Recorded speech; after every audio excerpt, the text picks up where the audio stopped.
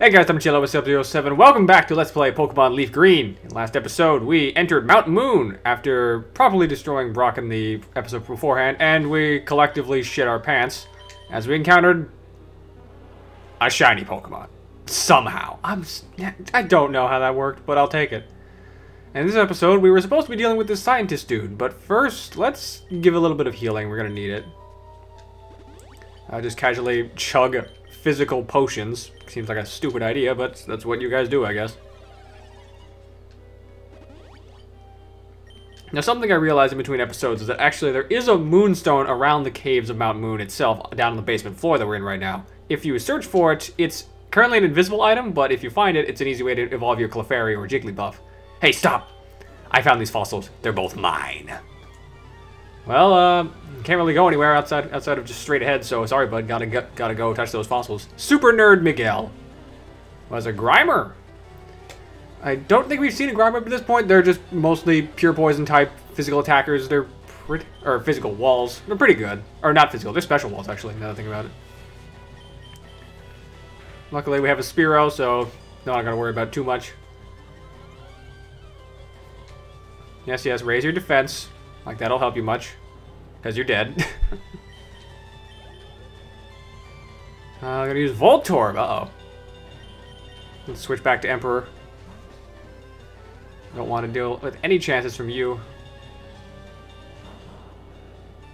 Voltorb, of course, electric is good against flying, so we're not taking any risks. Slap it with some grass. I'm gonna use Charge. That increases the power of the next electric attack he does, and also ups his special defense. But shouldn't be too big of a deal. Yep. Disposed of. And last but not least, he has a Coughing. Pretty much the inverse of Grimer. Same with being a wall, only instead of special, it's physical. What do I do here? I guess keep Spearow out? Let's have them in for the fray. Because Ivysaur is technically weak against poison. Or not weak, but grass isn't good against poison, so use some layer to weaken it. This can help a bit. Oh, you asshole! Poison Gas is purely a move that causes poison. It's kind of low accuracy, but of course it hits because it's the computers. I hate this.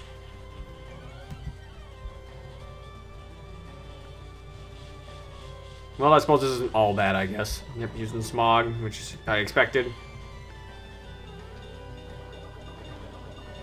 Ugh, low on health. Let's switch back to Ivysaur. Since we're technically part poison type, we can't be poisoned in this generation, which is kind of nice. Just going for Tackle, that's fine. Won't do much damage at all. We can tackle right back, actually. And since we used Leer twice, his defenses are much lower. That takes care of you. So much for you being a super nerd. Level up. 19. Nice. Good defense. We defeated Miguel. Okay, I'll share. I mean, I didn't want one of your fossils, but if you insist. At least take a fossil. No being greedy. Now, we can't really use these right now, but anyone who knows Pokemon knows that it's a tradition to have fossil Pokemon. We have a choice of the Helix fossil or the Dome fossil. I'll take the Dome fossil. Helix religion sucks! Alright, then this fossil is mine. Far away on Cinnabar Island, there's a Pokemon lab. They do research on regenerating fossils. That's good to know. Maybe we'll get there someday. Alright, fuck. So, since Spearow is poisoned, they're going to slowly take damage as we walk. But since do we have an antidote? Oh, yeah, we do. Since we have an antidote, we can thankfully heal her up and get her safe. If we just let the poison keep going, it would have eventually killed her. I'm going to put Ivysaur in front, or Emperor in front, sorry. But yeah, those fossils can become one of two different Pokemon. If you pick the Dome fossil, you get Kabuto, which becomes Kabutops, who is pretty good at physical attacks and is kind of fast. And if you pick the Helix fossil, you get Ammonite, which becomes Amistar, which is more physically defensive and is a big special attacker, but a lot slower. I like the fossil Pokemon, but they're kind of hard to use in this generation because you get them really late in the game when you can actually use them, and they come in at level 5, so you're going to be doing a lot of grinding to get them up to a certain point. But go through this, and we're out. Finally made it out of Mount Moon. to Route 4. We technically were at the start of Route 4 before, but now we're just over here. And we walk up to these guys. They're having a bit of an argument. A punch of roaring ferocity, packed with destructive power. When the chips are down, Mega Punch is the ultimate attack. You agree, yes? Now, let me teach it to your Pokemon. I don't have anything that can learn this, actually. You'll be back when you understand the worth of Mega Punch. A kick of brutal ferocity, packed with destructive power. When you get right down to it, Mega Kick is the ultimate attack. Don't you agree? Okay, I'll teach it to your Pokemon. You'll come back growling when you realize the value of Mega Kick. Yeah, these two both will teach you one move, Mega Kick or Mega Punch. They're both surprisingly normal attacks, not fighting, which is very weird. But if you manage to pick up a Mankey for your journey, it's a pretty good option to give to them. It's a pretty high power move, I think around 85 power or so. It's pretty useful. And what do we got here? TMO5, Roar. That is a that's kind of a status move where if you use it and the Roar hits the Pokemon, it either switches them out for someone else in the opponent's party or it makes them flee the battle if it's a wild Pokemon. And of course, we got some grass. I believe we've actually encountered all the Pokemon that we can find in this place. Sandshrew and Ekans are the two unique ones that you can get depending on the version. In my case, Sandshrew. If I was playing FireRed, we'd be running into Ekans, but I don't really need either of them for this journey. Just gonna dispose of you. And continue on our merry little way. As we finally make it to our next destination, Cerulean City. Home of the bike shop. I want a bright red bicycle. I'll keep it at home so it won't get dirty. Then why'd you get a bicycle? Bicycles get dirty. Plain city bike is good enough for me. After all, you can't put a shopping basket on a mountain bike. You can. You just look stupid. I technically have a mountain bike at home, actually. I haven't used it too much, but I probably should. I used to do a bit of mountain biking. It was fun. These bikes are expensive, but they're pretty cool. Oops. He meant cool, but way expensive. Hi, welcome to our bike shop. We got just a bike for you. Oh, no. Yeah, you're not buying that bike anytime soon, so don't bother. Just walk away. Bikes would be a faster form of travel, but there's no way in hell we're getting that for that kind of a price. Make an encyclopedia on Pokemon? That sounds amusing. Does it? I've never thought of encyclopedias on Pokemon as amusing. That Slowbro wasn't there, you could cut down the small tree. That way you could get to the other side. I think there's a way around it, though. What are you talking about? Oh, there you are. Slowbro, withdraw! Oh? No, that's wrong. It's so hard to control Pokemon. Your Pokemon's obedience depends on your abilities as a trainer. Kind of what she's talking about is the thing with the badges in this game. The more badges you have, the higher level Pokemon will obey you. But you need certain badges in order for that to actually work. And it only counts specifically for stuff you get through trades. But for now, let's head to the Pokemon Center. We could use a heal. Yes, please give me a heal. I could use it. Thank you for waiting. We restored your Pokemon to full health. Hope to see you again. Well, probably not. Now, you may have also noticed, there's a gym right here. This is Misty's gym. If you've ever seen the anime, you know exactly who this is. It's the eternal tomboy character, the tomboyish mermaid. You're a trainer too? Collecting, battling. It's a tough life, isn't it? Not really. Especially since I'm not collecting that much. But yeah, we could choose to go fight Cerulean right now. I'm not really feeling up to it because, one, there's some other stuff we can do around Cerulean first, and two, I don't particularly want to. Hello there, do you happen to have a Poliwhirl? Would you agree to a trade for my Jinx? I can't do that because we haven't encountered a Poliwhirl. That actually would be a pretty good trade though, if a bit weird given that you're giving us a kind of hard to find Pokemon. Jinx, those are kind of rare Pokemon in this game in that you can only get it through a trade. Jinx is actually a pretty good special attacker. It's Ice Psychic. And honestly, it's not a bad pick if you want to go for the trade. I've never done it and used the Jinx before, but hey, you could do worse. I see you have at least one. Those badges of amazing secret, did you know? Now then, which of the 8 badges should I describe? Oh yeah, this guy. He talks to you about each of the 8 badges and gives you a description on what they can do. For the Boulder badge, attack set of all your Pokemon increases a little bit. Also lets you the move Flash outside of battle, which we haven't gotten yet, so that's kind of useless for us. I think if we go back here, is there anything? There might be a hidden item over here. Yep! Ooh, rare candy. Nice. Rare candies, of course, increase your Pokemon's level by 1. We've already seen one of those, but more rare candies, the better. What do you got to say? Anything? Anything, old man? I concoct a variety of medicine from berry powder. Using good berry powder, I can make any kind of medicine. Now tell me, have you any interest in berries? Sure. Why must you lie to me? How many berries do you have? Not a one. I mean, that doesn't mean I don't have interest. It might just mean I don't have any berries. So, berries are technically a thing you can't really get in this game specifically. They were introduced in the other Generation 3 games, Ruby, Sapphire, and Emerald. FireRed, LeafGreen doesn't have berries by default. You gotta find them, I believe, either as hidden items on the ground or by trading. And when you get them, he'll actually give you a berry powder bag to hold on to it. It's kind of weird that they don't just flat out give it to you, but whatever. Ugh, too much time, too little to do. Is nothing entertaining happening anywhere? I mean, life's entertaining, dude. Just gotta fucking look around. But let's head to the mart. I think there's some new stuff we can get actually in here. What do we got? Yeah, super potions! These are a bit more expensive than regular potions, but they heal 50 HP versus 20, so I highly recommend getting at least a couple of these. Thank you, finally. Please come again. Thank you, come again. And of course, there is technically something we can do real fast, so I might as well bite the bullet on this. Yeah, Spearow up front. Still haven't seen any good names for Spearow yet because, well, at the time of recording this, we haven't actually uploaded the first part.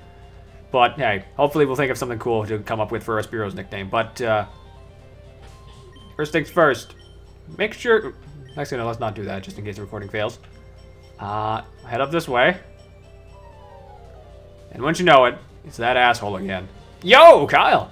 You're still struggling along back here? I'm doing great. I caught a bunch of strong and smart Pokemon. Here, let me show you what I caught. And also see what you caught. And yes, it's rival battle time once again. Only this time, he's rocking 4 Pokemon. We only have 2.5, really. He's already evolved his Pidgeotto. Or Pidgey into Pidgeotto. Pidgeotto is alright, but Spearow still hits harder. Oh, he does know Gust now, so he does know a proper flying move. That's why I didn't put Emperor out first. Keep pecking. Ugh. This is why I brought potions. Just in case I needed them. I was a bit afraid of this. Usually when Pokemon evolve, they are significantly stronger. Ow! Jeez. Why won't you just die? Am I gonna have to use all the super potions in one fight? I hope not. I suppose if I wanted to, I could just throw out Clicker to sack him and get me a turn to just heal, but I'm not gonna do that. Back again. Ah, so close. You're probably gonna try and kill me through Quick Attack. I don't like this. I don't like it at all. Just wanted to be clear. I don't like this at all. Yes, yes, another Quick Attack. But that should be enough for me to survive and finish you this time. There you go. So yeah, I wouldn't normally have done that, but... Plus level up for Spearow. Spearow is actually pretty close to evolving. She evolves to level 20, so I'm excited for that. The Rattata again? Okay. Let's peck you again. Quick attack. Ah, fuck. Well, I was afraid of that. Now I gotta do this raw. Fine Whip. Yes, yes, you're going to Tail Whip me. That's not going to do much. That'll lower my defense, but I don't think it's going to be much of a problem.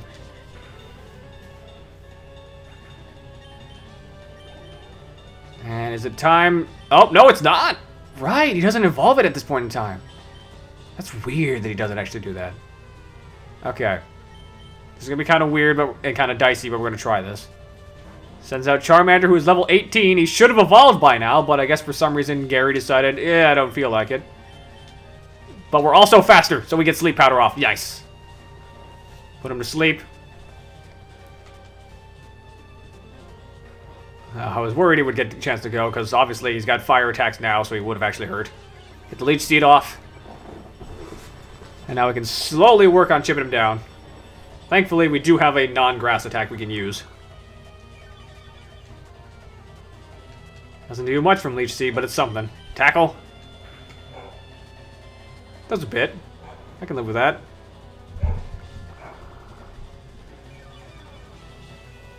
Alright. More health sapped. I think just one more good hit will actually finish him. Oh, wow. He's not even going to wake up from this. Come on. Finish him off. The tackle. Nice! I was worried about this fight, honestly, going in, since we only had 2 Pokemon and he had 4, but all things considered, that went pretty well. And he's got 1 Pokemon left. Abra. This would have seemed like a problem, but Abra only learns 1 move, which is Teleport, so it's completely useless in this fight. This would be much more of an issue if he'd actually bothered to evolve it, because it does evolve at level 16, Abra being one of the best original Pokemon from Gen 1, when it became Alakazam at least, because high special attack, psychic type, just a pain. But Abra, super weak, super useless, and super dead. And that takes care of you. Hey, take it easy. You won already. Yeah, I won with half the Pokemon that you did, sucker. Hey, guess what? I went to Bill's and got him to show me his rare Pokemon. That added a lot of pages to my Pokedex. After all, Bill's world famous as a Pokemaniac. He invented the Pokemon storage system on PC too. Since using his system, you should go thank him. Well, I better get rolling. Smell you later. And he's gone. Oh yeah, right. I feel sorry for you. No, really, you're always plotting behind me. Yeah, I lost 3 times to you so far, but I'm clearly the superior fighter. So here, I'll give you a little present as a favor.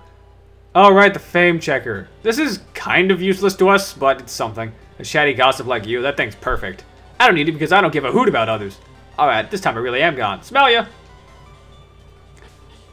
Yeah, fame checker's kind of a worthless item in this game. It's really situational. Let's see if we can pull it up real fast. Also, Dome Fossil's right here.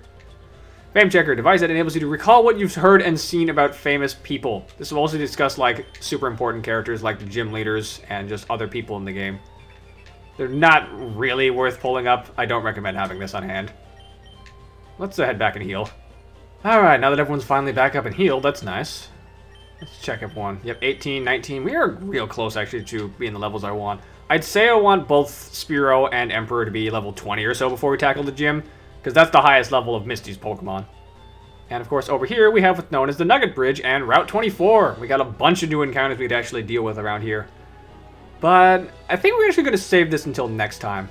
Since we took on a rival, we got out of Mount Moon, and we finally made it to Cerulean City, the next big stop on our adventure. So next time on Let's Play Pokemon FireRed, LeafGreen, we'll be clearing out the Nugget Bridge, checking out Bill's house, and possibly taking out Misty. Until next time, ice out.